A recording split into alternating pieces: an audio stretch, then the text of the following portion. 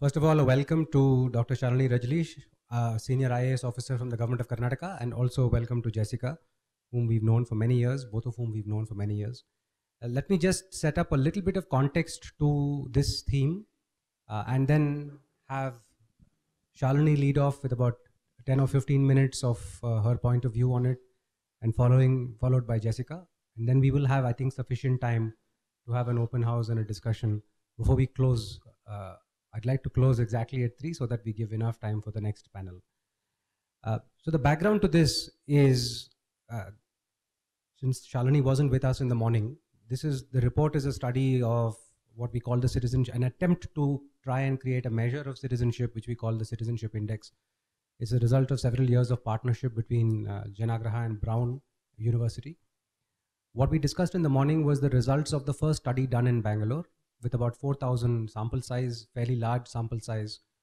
And the conclusions were, I would say, broadly in 2 buckets. One is that overall level of citizenship as measured by 2 subcomponents, knowledge and participation. Overall level of citizenship on average was 0.32 on a score of 1, or we can say 32% on a scale of 100.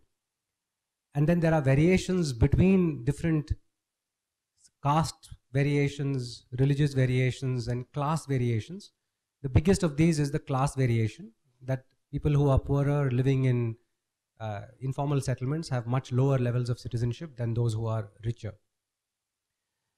The second part of the study was the relationship between levels of citizenship and levels of service delivery as measured by 4 public services. And there are several conclusions. One of the key conclusions of that is that the poor especially are able to get better outcomes of service delivery when they have better levels of citizenship. So that's one of the key conclusions, and I won't go into too much of the details of it. But a lot of the morning's discussion touched upon the theme that we would like to explore in this next 1 hour, which is there low levels of citizenship, especially on participation and engagement, because people have inherent challenges of engaging, or is it a reflection of government's failure to offer opportunities for people to participate? And this is especially true in the urban areas. So the broader theme for this topic is, given that there's a lot of political space available to people in rural areas to participate, and we'll come back to whether they actually use those spaces or not, but there are formal political space and mechanisms available. How come that space is not available in urban areas, and what can be done about it in a systematic way? What are the possible ideas and so on? With that background, let me just give a few more pieces of data. We've been doing this for about 14 years. Our first campaign was in 2001. Based on the experience of that first campaign, which was a campaign on participatory budgeting, what we realized, the first year of the campaign was a quote-unquote success. And what we mean by that is, there were at that time only 100 wards in Bangalore. Out of those 100 wards, there was a fair degree of participation, and I would say a lot of it was more middle class than the poor. And there are other constraints that the poor have to participate. We attempted that in subsequent campaigns to get their voice in the budget. And only one item of the budget was chosen, which was ward works. At that time, each ward had approximately 50 lakhs of rupees allocated. So across 100 wards, there were 50 crores of rupees allocated. And we said, let's not worry about participating in the overall budget. Let's at least participate in one line item of the budget, which is reflecting local priorities. It was a demand side initiative. The call to action was to ask citizens to connect with their corporators and connect with their local communities. And then, because there was no formal space, that campaign ended took about 7 months. At the end of it, out of 50 crores of total allocation, 10.7 crores of projects in about 22 wards were done with fairly substantial amount of citizen involvement, with prioritization. Obviously, citizens identified 150 crores worth of projects, and they had to negotiate among themselves before they negotiated with the corporators.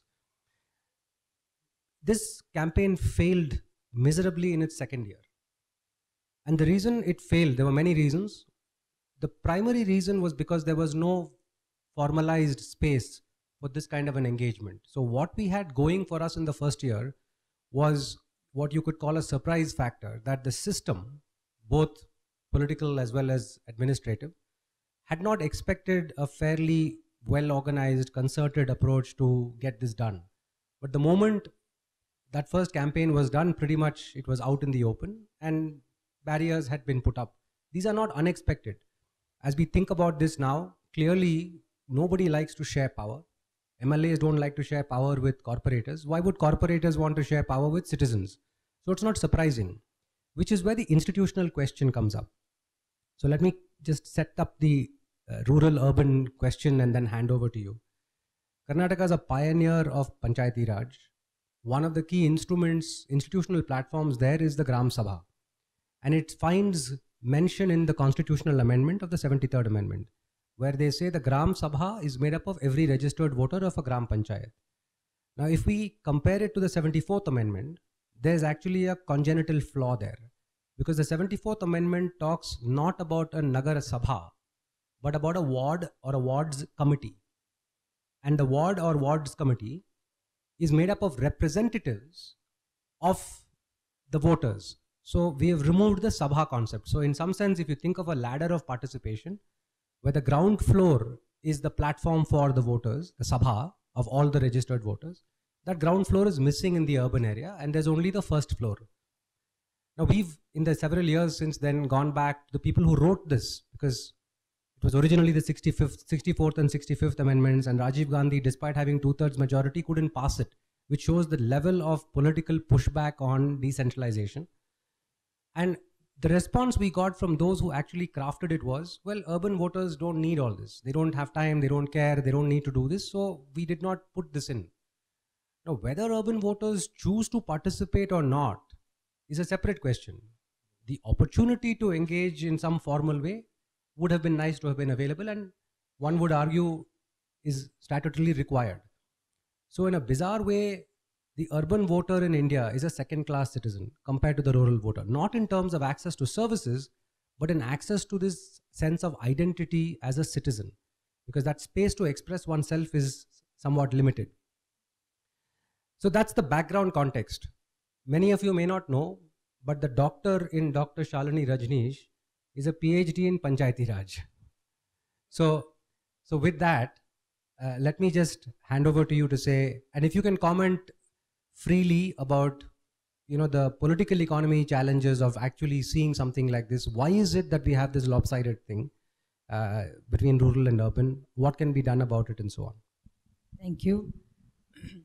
The PhD hypothesis that I had was about 22 years old.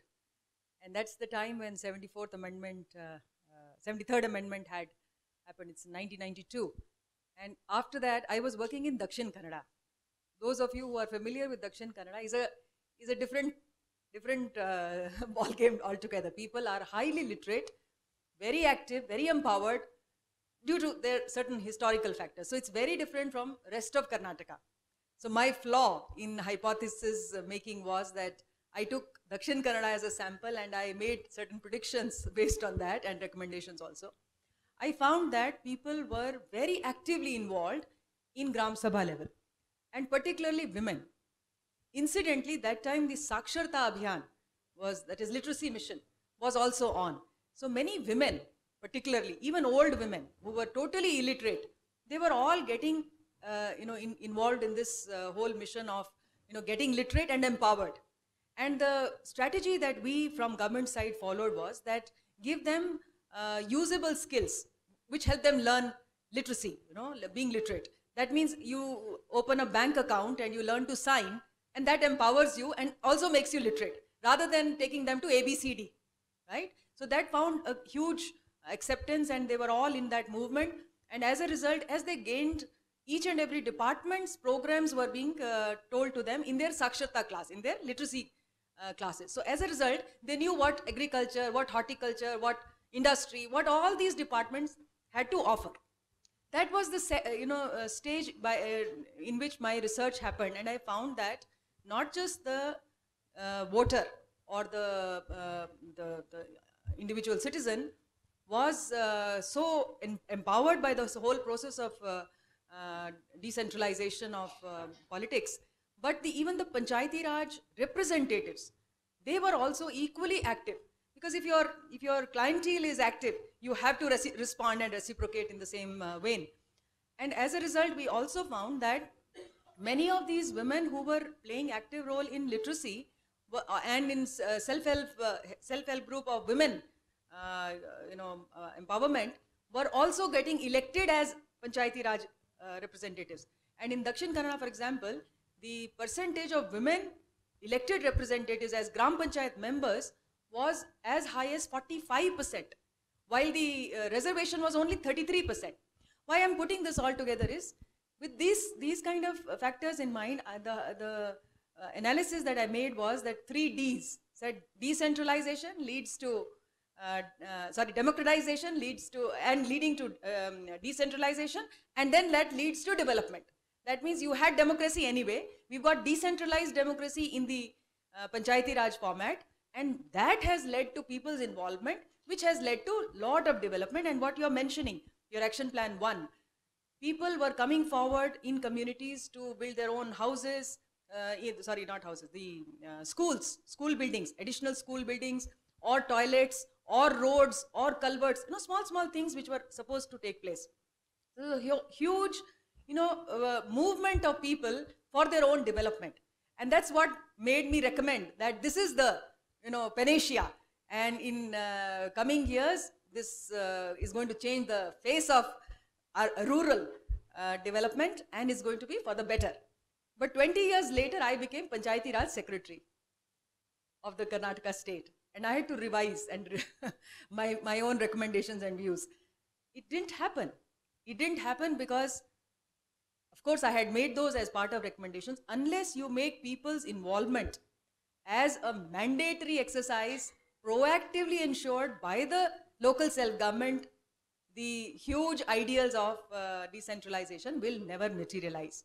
In Dakshin Kannada, it happened because of its own context. But in other districts, particularly North Karnataka districts, again, where literacy levels were low, women empowerment index was low, this did not happen. Which means that, coming to your citizenship index, there are 2 coins, two sides of the coin. One is rights and another is duty.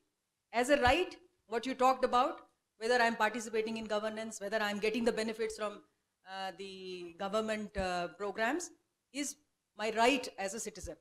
But then I also have duties. Am I participating in decision making? Am I contributing to the overall development of my own village, area, or neighborhood? For example, sanitation. These days we have Swachhata Abhiyan. Is it not my duty? So there also, as a citizen, I have certain role to play. But how many of us actually play? How many of us ensure that we don't throw things, around? Which includes both educated and uneducated. So it's a question of, the total bringing up of our people in terms of 2 things. One is how the government treats you, how the government involves you. The second is, as a society, how organized you are. Now, you may be absolutely illiterate. I see that inverse relationship between the illiterate and the illiterate poor and the low citizenship index. You may be illiterate, you may be poor, but if you are organized, you certainly will be much higher in terms of your involvement in day-to-day affairs of governance, as well as your own development. How participative is our development? We are quite at a big question mark. Coming to the second point, I have also worked as CEO of Zilla Panchayat. I'll just take that as a reference because same thing can be translated into urban development. How you can make a difference? There may be things which are not statutorily available, as you pointed out, in urban areas.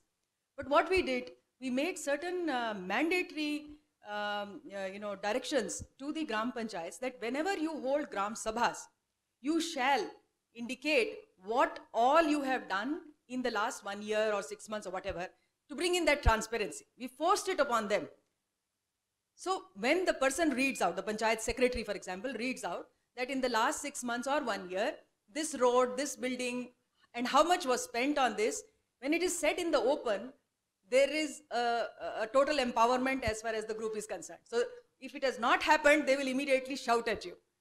For the fear of being shouted at, you will not do the wrong thing, isn't it? Not only that, reading out, we also ensured that even now you go to any village panchayat, you will find Adarsh Takte, which means an abstract of the statistics. So you know in this village what is the population, literate, illiterate, school, infrastructure, and so on, or government land, and things like that, which a common man or woman is supposed to know.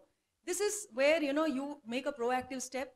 You ensure that the people are equally aware, and that awareness is what I feel that either the government has to reach out, or the organized citizens, which means the NGOs and people and organizations like Janaagraha, they play a very vital role in bringing people together, bringing them on that empowerment mode by giving them the awareness about things they need to know about themselves and their own development and how to do it. If these two things happen, the poor and unempowered citizens certainly will rise in the citizenship index. I'll give you another small example. In Panchayati Raj, in the rural area, it is mandatory that any beneficiary that has to be selected under any scheme of the government has to be done in that open Gram Sabha. Now, people have made farce of that also, but at least that mandate is there, which means you can't just, put anybody's name in any scheme and all that. So it is known to everybody. So even if that person may not have participated in the proceedings of the Gram Sabha, somebody, his friend or somebody can, or the NGO who represents that group or class, will be able to tell, look, your name is there or your name is not there. And then take it to the further step that if somebody's name is not there, then the second step is to ensure that you are there. So you take to whatever your application or your pressure group or whichever approach level that you want to do, but you ensure that you are there. Now, what we have done on the services side, again a Karnataka government initiative, which has not only got a national level recognition, but an international level recognition, that is on the services. Now, why citizenship index is poor? Reason is that we talk of citizenship in a limited sense of having the franchise, the right to vote. And that makes you a king for one day, whichever day that election is in your jurisdiction.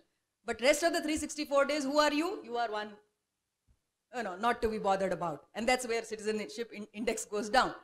How do you make a citizen king or queen 365 days, round the clock? And that is what Karnataka government did by giving right to services to all citizens, irrespective of caste, creed, color, class, whatever. And the act empowers each citizen to ask for any government service under different departments in a time-bound manner. And if they don't give that service, it is the government employee who has been made now responsible to pay as a fine to the citizen to compensate him for the delay that has happened. This is something which is an empowering tool, and it has come through a legislative route.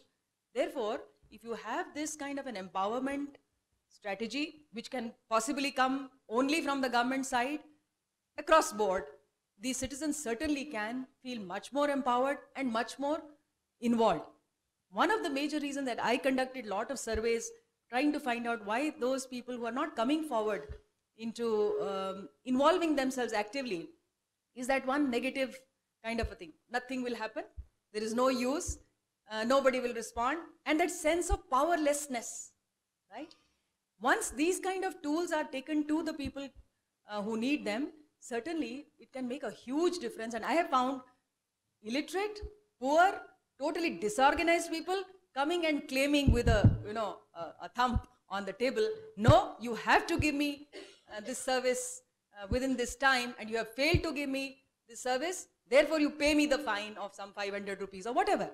Now, this is the kind of change that can come in, provided there is a tool given in the hands of the people. Two, they're made to know how to use that tool, for which organization like this and people who are more actively involved have to play a huge, big role as a bridge, creating that bridge. Otherwise, tool will remain where it is, probably in that legislative, that book, law book, and empowerment will remain again probably in researches and books and theories. So this is where I personally feel that it's a very good attempt, an excellent organized, systematic way of analyzing where we lack that empowerment gap is there, And what we need to do, certainly government has a huge takeaway from here.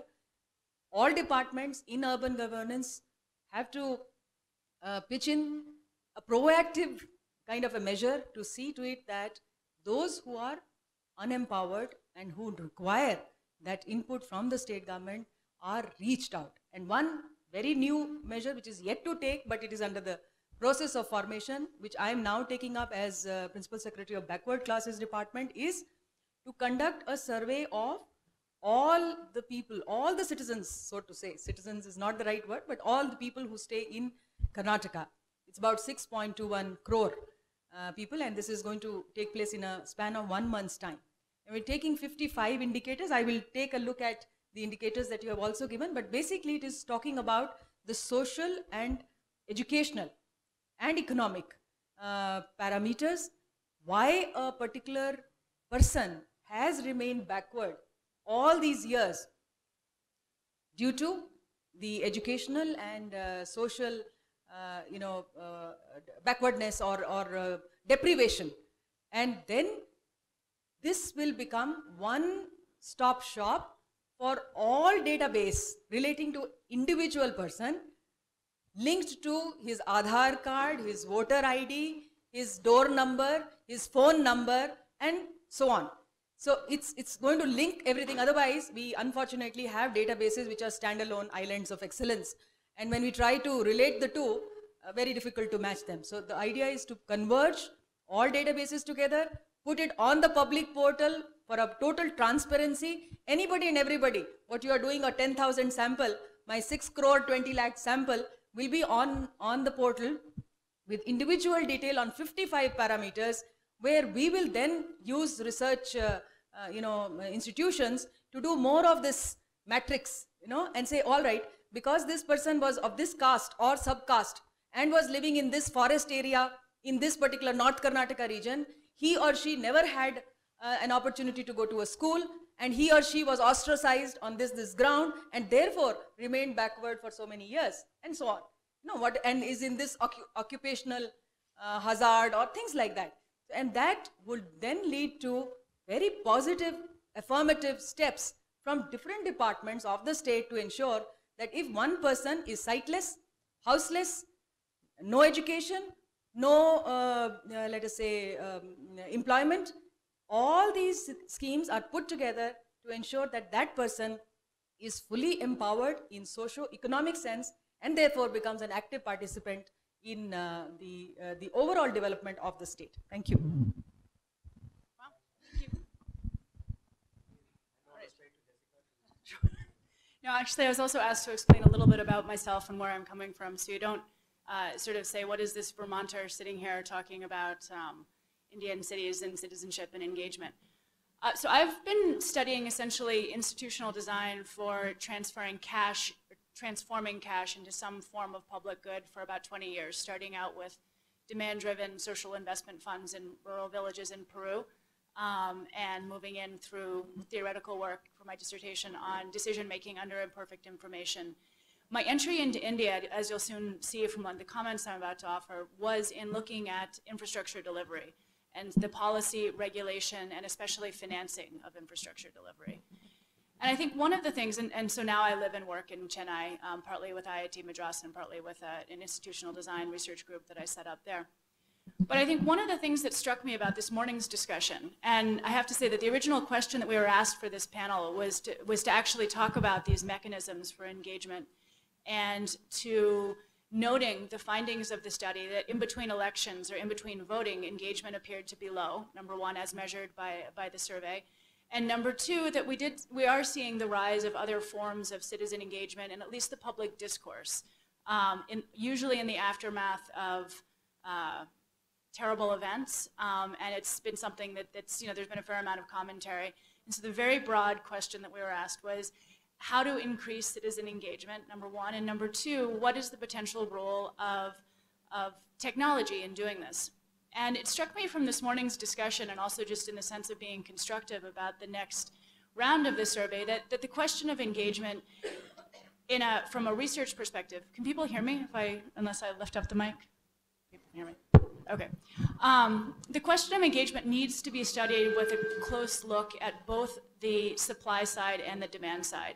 This is a very demand side piece of research, but the supply side for infrastructure and services, which I agree are an essential focus in the sense of capabilities and capabilities for exercising both, you know, for seizing economic activity as well as making India's urban areas wonderful places to live.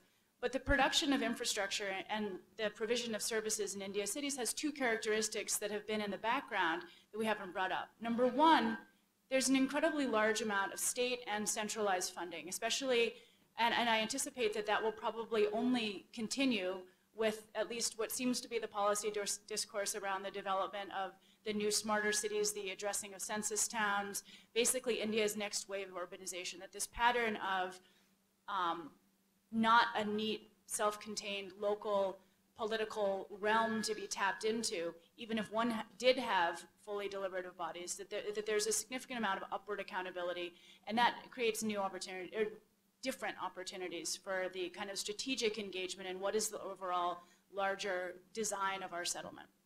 Number two is that the production of infrastructure, there's a significant difference between demanding services from networks that already exist and from building new networks and making decisions about new forms of provision.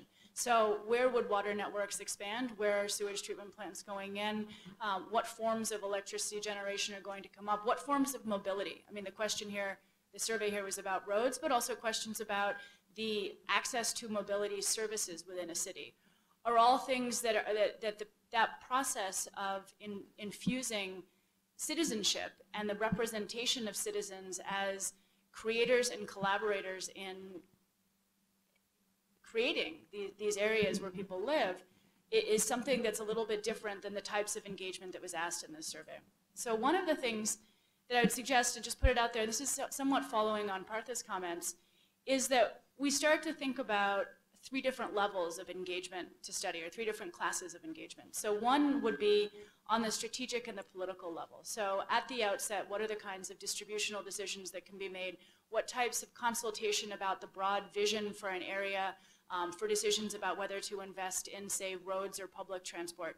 Those kinds of very broad, almost vision level settings. And I think Janaagraha has done an enormous amount of work in this, and I actually met Ramesh and Swati around the time of the Proof campaign, coming straight out of being a Latin Americanist and thinking, oh wow, here we have this in India as well.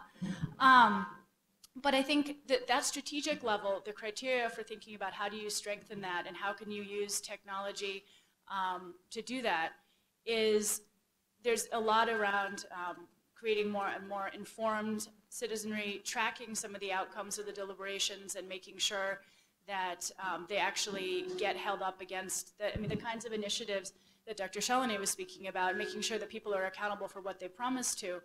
That's something that is becoming increasingly easy, but it often even comes down to just translation. I mean, we ran, in one of my old employers in Chennai, we ran the informal sector consultation for the city development plan under JNNURM. And that was one of the things that we were struck by is, number one, so this is a statutory process that was not real, that was going to be done in sort of a check-the-box manner. We actually got 170 people together to discuss and debate different aspects of the city development plan. And one of the things that came up is all we did was we translated some of the publicly available English documentation about expenditure into Tamil and did some graphs, and you could see people passing the papers around, that it was a level of information that transparency by putting something up on a website just didn't work. And this is a lesson you know well, but it's something that I think when you're looking at the strategic level of engagement, those are the kinds of interventions that are extremely important. But, and the second level, though, is this almost tactical level of engagement, which is how do we make sure that citizens, and especially the poor, especially those who don't necessarily have a fixed address, who now have an other number, but may not even show up in what the state, so state broadly speaking, not necessarily center, state, local, what the state can see about the city. So in a lot of, I don't know about the situation in Bangalore, but in Chennai, I know parts of the water distribution network are simply unmapped. You just don't know where they are. So if you're thinking about where the leakages and how do you prioritize where the leakages are, where are people getting water, not getting water, Those are the kinds of things where the data that the city has with it is not necessarily going to either tell the answer or represent some of the groups of people who may be most affected. So are there ways to enhance the statistical agency of people who would like to express themselves as residents and citizens, but aren't showing up on the maps that drive a lot of the everyday, both investment prioritization as well as the internal sense of having met citizen service level benchmarks. And these are the kinds of things where the questions on engagement and what are the boundaries of technology have to do with who has access to, say, being able to feed things back into a smartphone. Are some of these processes exclusionary? And I think there are a lot of lessons, a lot of really interesting forms of engagement that are coming up out of the social sector that have a real potential to enhance a kind of an odd form of citizenship, which says, hey, I'm here. This area that I live in is actually a slum that does not have these types of services. I may not be on your map, but I exist, and here's the demonstration in front of a larger audience that I do exist. And you see a lot of this in environmental quality, for example. I mean, if you look at water quality mapping, a lot of the most interesting things on say, micropollutants and the very geographically granular work on micropollutants is coming from citizen science. If you look at air quality, there's an Indian group, Urban Emissions, that has fairly granular maps on air quality that they're doing with a mix of public and private sensor data. The costs of this are going down, and the perspective that is now possible from increasingly lower income groups being able to adopt scientific standard technology and say, look, this is my perspective on what the problem is. Now we have a different understanding of what the city is and what the problem is almost a tactical level of engagement that doesn't have a statutory backing, but I think can be increasingly powerful. So that's kind of the second area. And then the third is to think separately about these kind of emergency fire alarm types of responses, because it looked like the surveys were actually asking more about the emergency fire alarm types of responses. If something's not working, do citizens feel like they have the standing to make it worth their time to go and talk to the engineer, submit a complaint, access, in some ways express the emergency that they as individuals are facing. And I think being able to separate those analytically and explore those using a distinct set of questionnaires and with a distinct set of expectations for what are the problems and what are the obstacles might be a very good way to map out different forms of engagement along the production of infrastructure and services, and to be able to understand what are the things that groups of different scales can do, what are the things that require sovereign authority, what are the things that can be led through a non-governmental but clever informational campaign. And it might give a very good mapping of how different people who care about these settlements can be productive in fostering engagement, rather than trying to conflate these three quite distinct levels of participation in the creation of urban areas. There are a ton of, I think one of the things that's kind of challenging about advocating this kind of agenda is that much of the data, much of the measurement of cities and the creation of metrics to assess standards that's being done in the name of greater performance, so the service level benchmarks, are admirable, but they're seen as sort of dry and apolitical, whereas the reality is that how things are measured and the level of spatial resolution that we have in the measurement of performance, even just within small blocks, can be incredibly political at hiding problems, and in particular hiding problems that no amount of direct action citizenship is really going to change. And that we have to be cognizant that Indian cities, because of the way that a lot of the action is dominated by public expenditure, public investment rules, and because of the really pretty poor underlying information base, have both a gap and an incredible opportunity to engage through this kind of advocacy. As I'm listening to both of you, it seems like the way we constructed this was too thin, both on the dimensions of knowledge as well as participation. We've thought about it, and at least the way I framed my question to you was about formal platforms of participation. And what, Shalini, in your example, you gave a few, like the Sakala was about mandating a certain level of service provision and then making that information available to citizens and then making them place demands on the state to then say that this is what we want. There's both the knowledge piece. You want to make sure that that gets more widely disseminated so that the demand on the state increases, so the claims on the state can increase. And there's a lot of things that can happen on the knowledge front. And Jessica, your examples open up the possibility both on the knowledge piece, multiple instruments of knowledge and the way to disseminate it, but also on the participation front, that it doesn't have to be a formal, structured form of participation, that there can be multiple ways by which engagement and participation can increase levels of citizenship. So even without legislation, yeah. One cautionary note, and it's this may be coming from, I think, the current enthusiasm about citizen-led and kind of non-governmental action, that we should not think that a tweet chat is a substitute for an area sabha, that there's an extremely important role for formal and that came up in the morning session as well. And we have to hold that level of participation to a very high sovereign rigor. Correct. I guess the one unstated point here is that when we have, I guess the comfort that people have with formal structures is that they're inherently equitable. Even if the poor are not able to access them, there is an ability to then mandate that access and then ensure that that gets done and make that claim of the state. And the challenge with other mechanisms, including the ones that Janaagraha itself uses, is that there is no such formal mandate, and therefore it falls upon the moral compass of the intermediaries to ensure that those kinds of equitable outcomes happen. So let me just throw it open for questions, comments, observations to both Shalini and Jessica.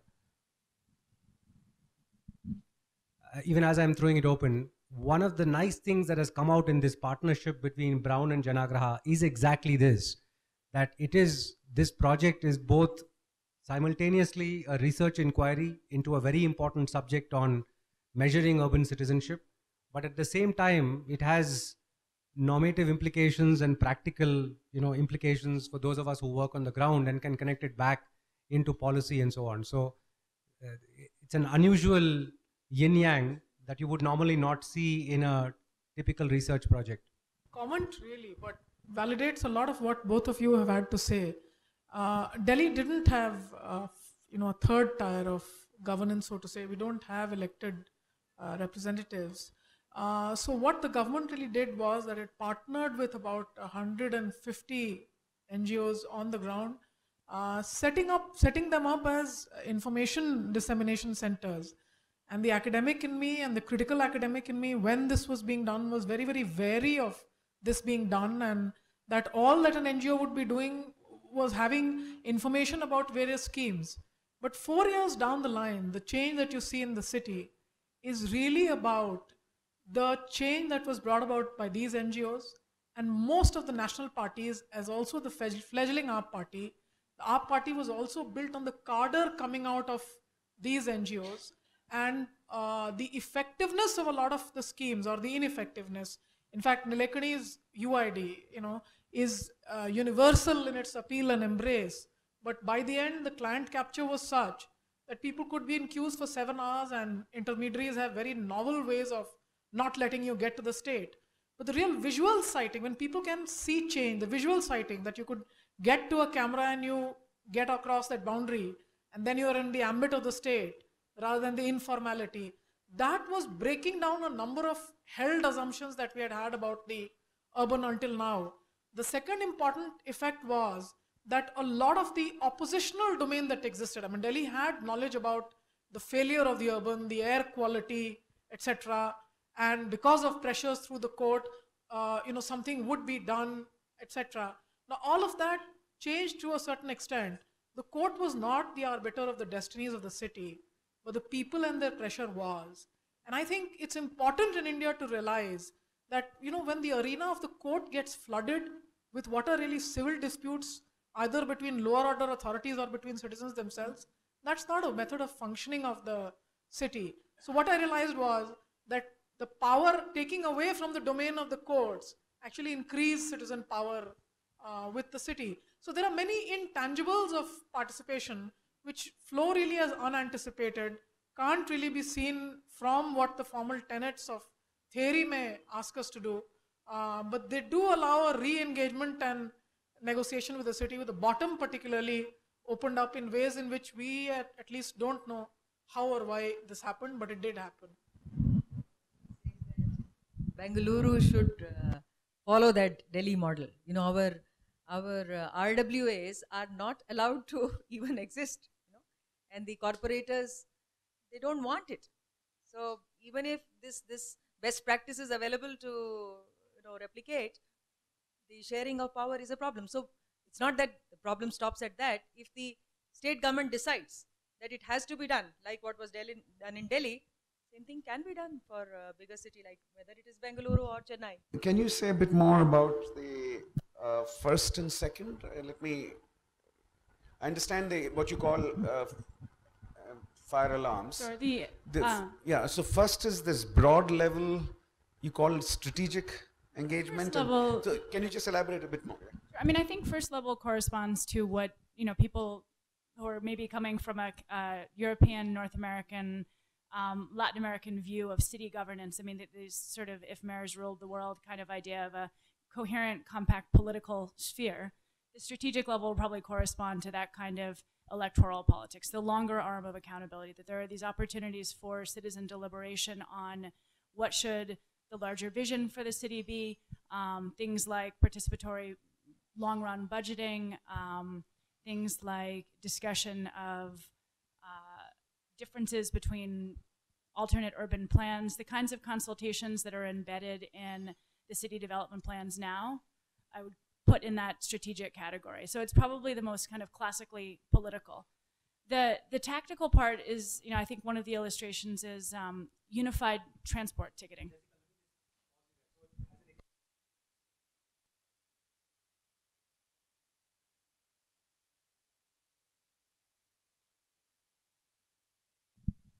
This is different from, let's say, the right to access specific services, but it's much more about a 20-year shaping of what happens to the spatial future and therefore the development future, because that plan is going to define the shape of how the city will evolve, but also the allocation of network infrastructure like water, mobility networks, and so on. So in that sense, it's a different category than asking for water supply or roads or electricity for my neighborhood or for my home. Yeah, and I mean, even if you say voting, if you actually had more elected mayors voting on the comparison of the mayoral platforms and their vision for the city, that would be at the strategic level. The tactical level is much more everyday give and take of information. So not citizens as rights-bearing individuals, but citizens as information-bearing individuals whose information is valuable for the operation of the city. And I think that that sounds very dire, but if you think about something like unified ticketing for transport, if you actually can track people's movements and differences in demand over time of day, as well as geographies, you can do a lot better job at meeting changes in needs, at meeting commuter patterns, and at meeting low-income area patterns. But you have to have that information. So you have citizens as sort of incidental providers of information that in turn also helps them be recognized in the provisioning for civil services, which isn't traditionally a political action, but I think particularly in the context of how Indian cities work and seem to be slated to work, it's an essential form of representation. So even in Bangalore, there are pockets of excellence which has been created by people like Ramesh. And I mean, we had a group called City Connect, wherein the tender show roads were designed and, you know, the government has accepted it. I think it's a very good example of citizen participation. Same way in Electronic City, we've been managing the Electronic City by the association for almost 20 plus years, practically on our own. Yeah. And now, of course, they have made it into an urban local body, carved it out of this. It's a very good example, I'm telling you, that kind of, you know, replication of or using the interested people. See, for example, the only danger, as in the mornings, the discussion was there, the elitist sort of, you know, hijacking the whole thing. If the government makes certain, constructs to not to happen that, and it is equitably available for everybody, and these kind of interested people should be kind of, you know, encouraged. So that, you see, for example, Bangalore is a huge elephant. No one BBMP or one secretary, one principal secretary, because we have been managing 900 acres. 900 acres is nothing compared to what Bangalore is. I know how it is difficult. How to get citizen participation is also very difficult. I think we should encourage this kind of pockets of excellence and pockets of excellent people who are interested genuinely. And caution is not to make it elitist, that's all. I think that would be definitely helpful. Somewhere you have to convince the corporator that it is in your best interest to share power. Somewhere, some strategy has to be used. And there are corporators I have seen whosoever is doing this kind of participative, exercise is developing the wards to a large extent, and is also getting re-elected.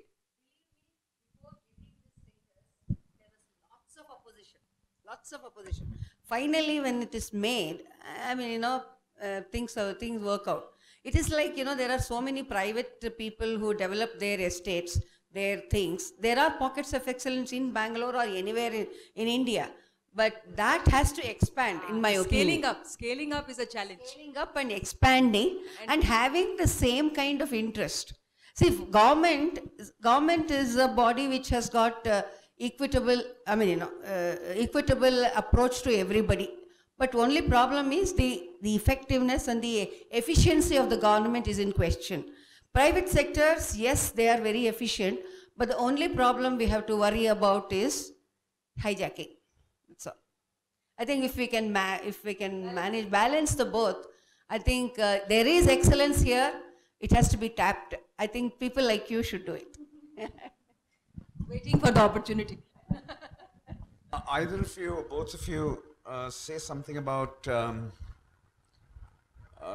or if you have reflections on, the ways in which Chennai and Bangalore are different in their local urban governance. Our chief minister is, well, we all know. So on an urban level, without getting into state level politics and the kind of the usual structure of appointed, well, not really elected mayors, I actually think that some of the major challenges of governing administratively fragmented area with kind of a politically charged party backdrop are actually in common between the two. I think that some of what has happened with Chennai having room to expand to the south is actually also, again, quite similar to Bangalore's opportunity to expand along the Bangalore-Chennai corridor and expand also outside of the core urban area to develop new, I guess, privately serviced, almost escape valve areas. So I think that's another similarity. I think that the type of citizen engagement, so City Connect, we actually have a chapter of City Connect in Chennai as well. And one of the things, actually, Ramesh and I were just speaking about, that one of the things that I think that City Connect and Bangalore do well is to be an outside, reasonably respected provider of expertise into kind of a sovereign, like a decision-making opportunity that's been created within the state. So in transport governance, for example, the private side of City Connect will take international domestic expertise, they'll do traffic projection studies, they'll look at widening of roads and so on. And what the state has done for its part is not really set up a unified metropolitan transport authority, but at the same time, get everybody who needs to take a call on something lined up, get the commissioner lined up, get the chief secretary lined up, and when a reasonable option comes through, sign off on it and help make it happen. That's been, again, as someone who started out in political science, actually, Ashutosh was one of my first teacher on India. That's a horrible situation. It's just ripe for capture and everything else. But it seems to be fairly functional in the milieu of both cities. And I know there are accusations on both sides that City Connect is elitist, and I think some of the things that are similar that have come out in Bangalore have suffered from similar criticisms.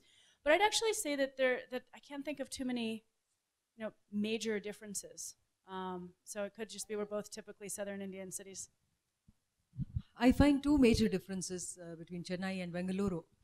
The rate of growth in Bengaluru and the complexity and heterogeneity is huge compared to Chennai, and therefore the challenges are much higher. The integrative, that force is missing.